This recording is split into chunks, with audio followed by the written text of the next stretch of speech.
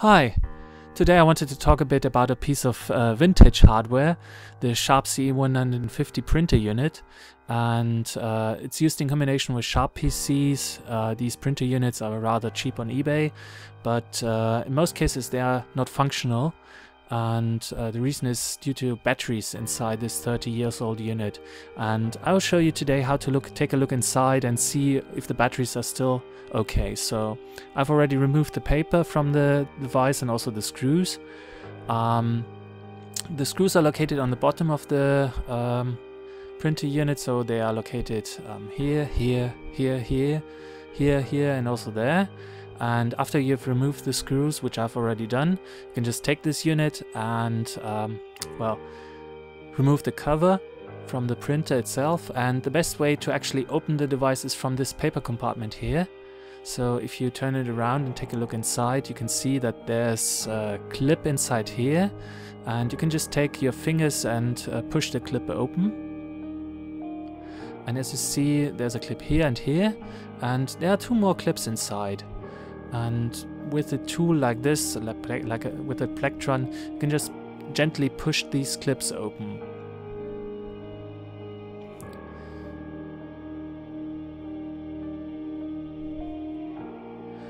So when the case is open, you can just put the upper part aside.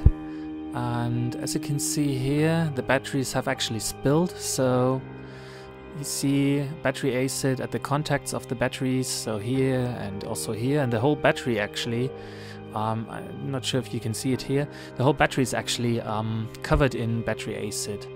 And of course also the base plate, as you see, is rusty. So there's battery acid spilled all over the case.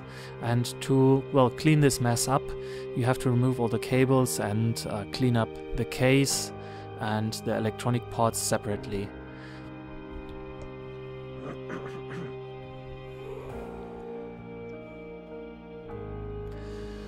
So the battery is only held by two screws, and the whole battery can be recycled, so I would recommend to just remove this. I've made a close-up. As you can see, there's battery acid, dried battery acid. It's actually base, by the way, all over the place. So here at the contacts, and on the other side you can even see it better there. And it's also on the traces themselves, so it's not that bad. Actually, I've seen worse. And just as a reminder, if you touch the battery, I recommend to use gloves.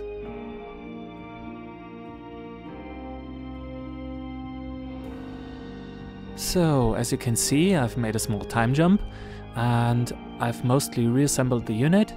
The base plate is clean now, and also the PCB is mostly clean. I've used vinegar for the base plate and the case, so there's no rusty stains here and here anymore. And also the PCB is mostly cleaned up just with simple tap water, and I used a fan to, simple hair dryer to remove the water from the device. And it might sound strange, but water is the best to clean it up. So let's test the unit.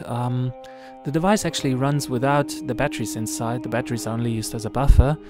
That's because the regular power supply for this device only provides 500 milliamps, and the solenoid, the magnet here in the printer unit, and the motor itself needs more than 500 milliamps. So the 500 milliamps from the device are too few, and if you have a power supply which has up to 1.4, 1.5 amps, you should be fine and run the device without any problems. So let's try that out and see how the device works even without the batteries inside, which I recommend you to remove just to keep this device running if it's not already defective.